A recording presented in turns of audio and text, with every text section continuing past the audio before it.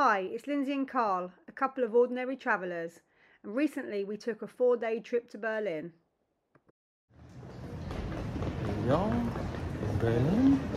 Lindsay and our 2 guests for the next 4 days coming up behind. We started with a train journey from Brandenburg Airport to Alexanderplatz, where we stayed right in the centre and within walking distance of everything we visited. Whilst here we visited sites that look back into Berlin's past, exploring different neighbourhoods and of course trying the famous currywurst, washed down with a stein or two. And here are just a few of the places that we visited during our stay.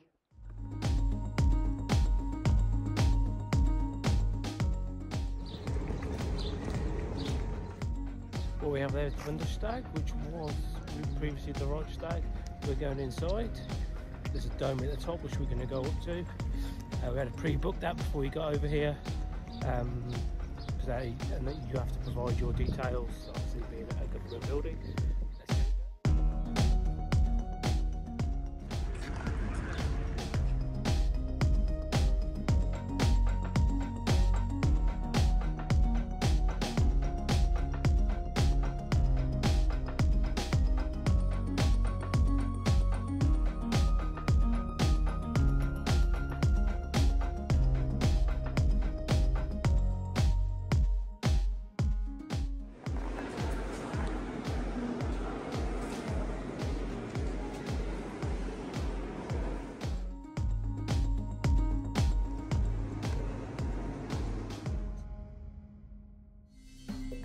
The Holocaust Memorial is located near the Brandenburg Gate and is one of the city's most impressive sites.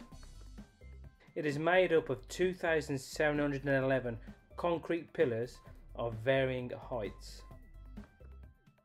Under the surface of the memorial is the information centre and a free museum open every day except for Mondays.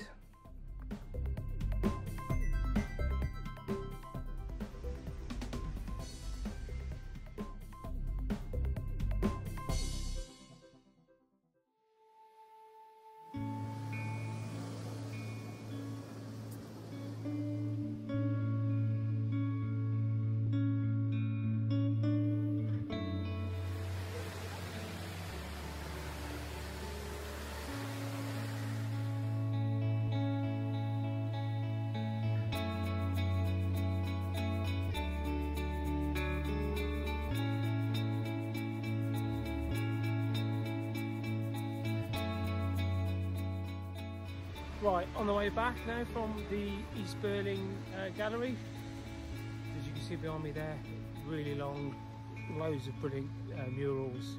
Obviously there's the Russian leader, East German leader kissing one, which is down the end there, which is everybody's go-to picture.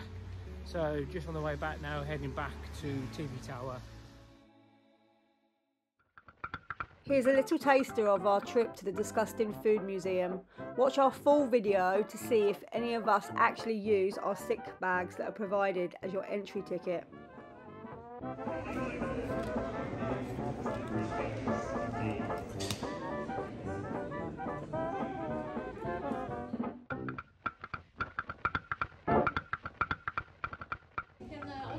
Crickets. We'll put it in.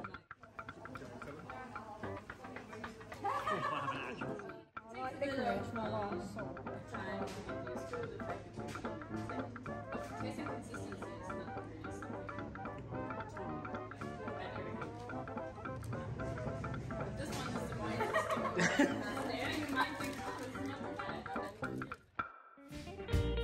Now this was a great little find.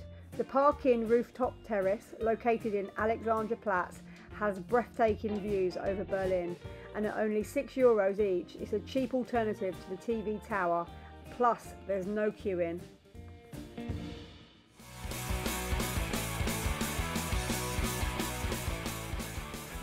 Right, we're here now, just about to go in.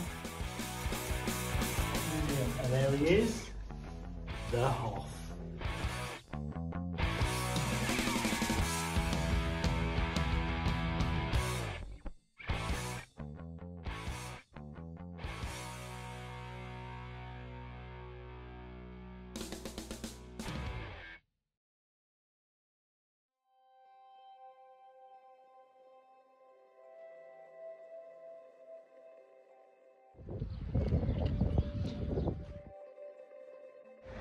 So now I'm on no man's land on what was the Berlin Wall. As you can see behind me, kind of a mock-up.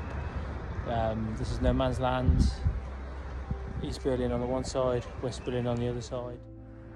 It does make you think of how sad you would feel if you had family on the opposite side of the wall that you were unable to just walk across the road to see.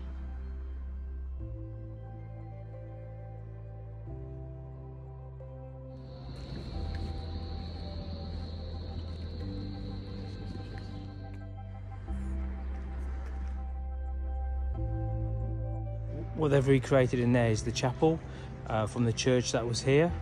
The church was actually knocked down in 1985, and then only 4 years later the Berlin Wall came down itself. The guy inside the church, let's come and have a look. They are the original saved bells.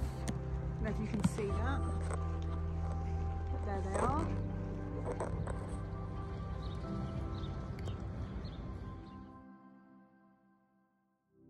The Jewish Museum is free entry, but make sure that you get your exhibition tickets from the desk on entering, or you'll be heading back there just like we did, because without them you cannot enter the exhibitions. The museum is definitely a must visit whilst you're in Berlin, and for me the most embracing part was the memory void with the fallen leaves. Walking on those 10,000 iron faces and hearing the clunking sounds was deeply moving.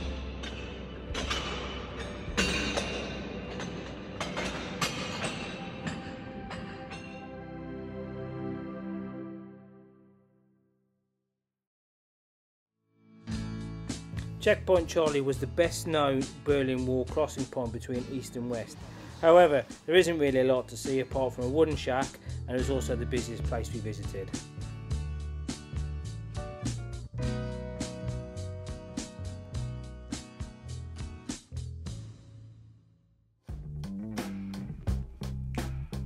Right, let's go and try the Holzmarkt.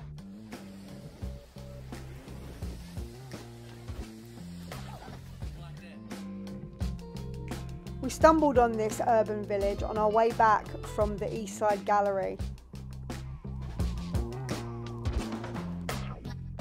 It definitely has a chilled out vibe, and in the summer months this place would be really busy. And it had a great flea market of vintage clothes with DJs playing whilst you shop.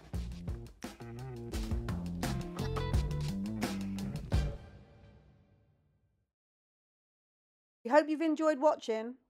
Don't forget to subscribe and check out our Disgusting Food Museum video.